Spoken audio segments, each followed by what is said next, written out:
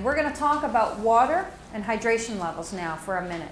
Because water is vital to the smooth functioning of your body. And when we had our little one-on-one sessions last week, we might have briefly touched on hydration, but I want to expand on that now.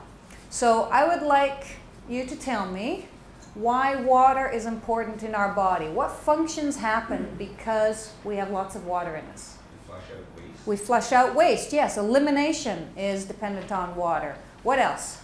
Healthy skin. Healthy skin, good, yes. What else? Cooling the body. Cooling the body, yes, definitely. Water helps with cooling our body. What else? Brain function. Brain function, huge one, good. What else? Circulatory system. Circulatory system, yes. Your blood has got a lot of water in it. Yes, good. What else? Decreases fatigue. Decreases fatigue, yes, good. So we've just listed maybe 7 to 10 different functions that require water in your body. Your electrical system, your brain and your spinal cord and all the nerve transmitters, they require a water environment as well in order to work. So water is really, really vital in terms of proper body functioning. When your body is dehydrated by just 5%, and you can fill in the blank on your sheet, when you're dehydrated by just 5%, your cognitive ability is going to go down by how much do you think? 15. More than 5. 15? Okay, it's higher. 25. 25, higher. 30, at least 30%. When you're dehydrated by 5%, your cognitive ability goes down by at least 30%. Who has a job that involves a lot of thinking around here? Yeah, just by being dehydrated. 5% is not even noticeable. Okay, I want everyone to look at their fingertips. Put your fingertips out in front of you.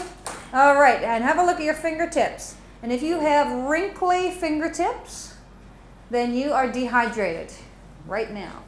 And if your fingertips are nice and plump, then that's an indicator that you're fairly well hydrated at the moment. Okay, so for dehydration, the next fill in the blank on your page is dehydration is the #1 cause of what? Anyone take a guess? Headaches? You're close. Fatigue. Fatigue. Who said fatigue? Yes, very good. Dehydration is the #1 cause of fatigue.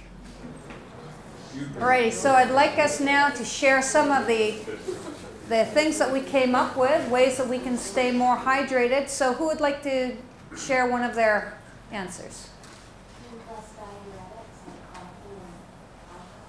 Drink less diuretics like coffee and alcohol. Who here drinks coffee every day? Yeah, I do too. That's okay. Who here drinks alcohol once in a while? Yeah, I do too. That's okay.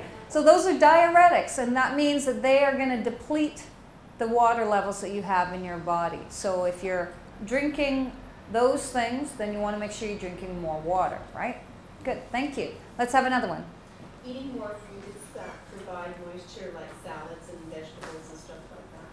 Very good, thank you. So eating water-rich foods like fruits and vegetables and salads, that will really bring up your hydration levels, because you know what, those fruits and vegetables are about 70 to 90% water in some cases. So that will definitely bring up your hydration levels. Good.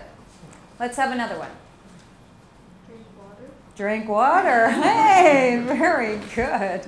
As obvious as it sounds. Now, who here keeps a water bottle at their desk? Anybody?